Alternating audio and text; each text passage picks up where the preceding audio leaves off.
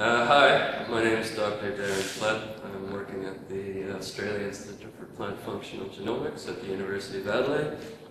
And I work on salinity tolerance in a crop called rice. Rice is an important crop worldwide. It feeds billions of people every day.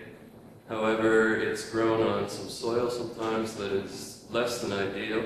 And one of these problems that it can have is too much salt in the soil, and what this means is that the salt can get into the roots of the plant and get up to the shoot of the plant and do damage to the way the plant grows and how much yield it can put on.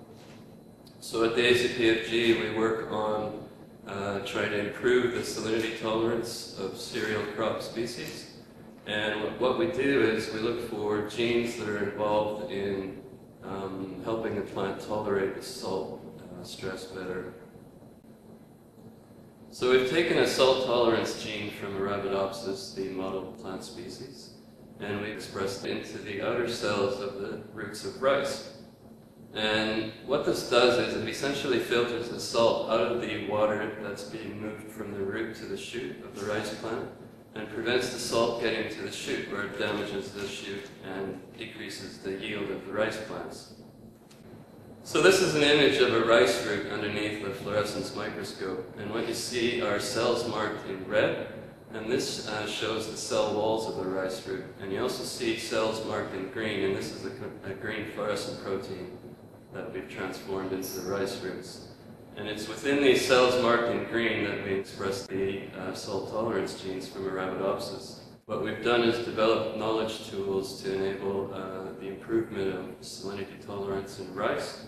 And this has direct application to areas that are severely salt affected, from groundwater supplies, etc. But also in regions that have been ravaged by tsunamis in recent years, where salt water has come from the sea and increased the salinity in these coastal areas that depend on rice as a staple food. Despite the fact that these plants aren't being grown in the field today, they will be in the near future.